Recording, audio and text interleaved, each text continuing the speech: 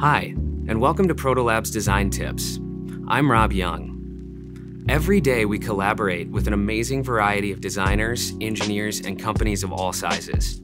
Many of them are especially interested in industrial-grade 3D printing or additive manufacturing. They want to learn more, and one great way to find out more is to take a look at what we call the hexahedron. It's our 3D printing design cube. The cube shows off some of the features you can include in your part designs for 3D printing. It also touches on some of the materials used. Plus, it highlights several of the 3D printing methods we use at Protolabs.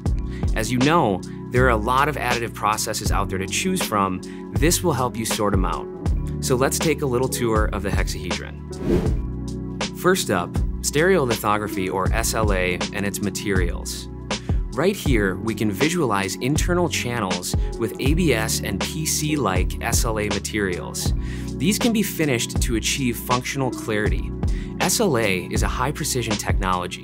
It's perfect for working features like lure connectors and internal pathways. And speaking of materials, here's a sample of microfine. This is your best choice when you need micro-resolution features for high-precision designs on SLA parts.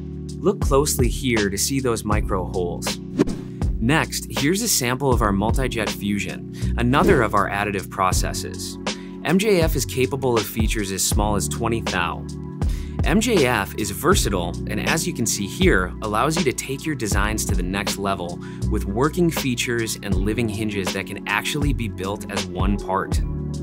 Selective laser sintering, or SLS, is another one of our 3D printing methods. SLS is capable of features as small as 30 thou, as you can see here. Like MJF, the SLS powder-based technology is capable of interactive features. You can minimize the amount of material used by designing internal void spaces.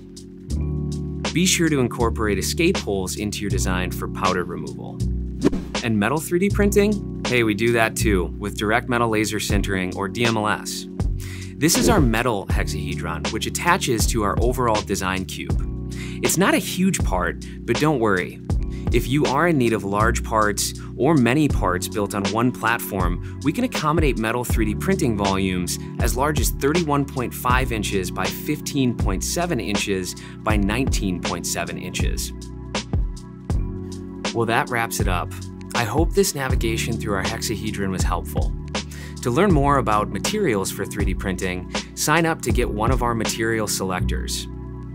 These pocket-sized quick reference guides help you identify the right materials for your next project. Thanks for joining me today, and good luck with your next design project.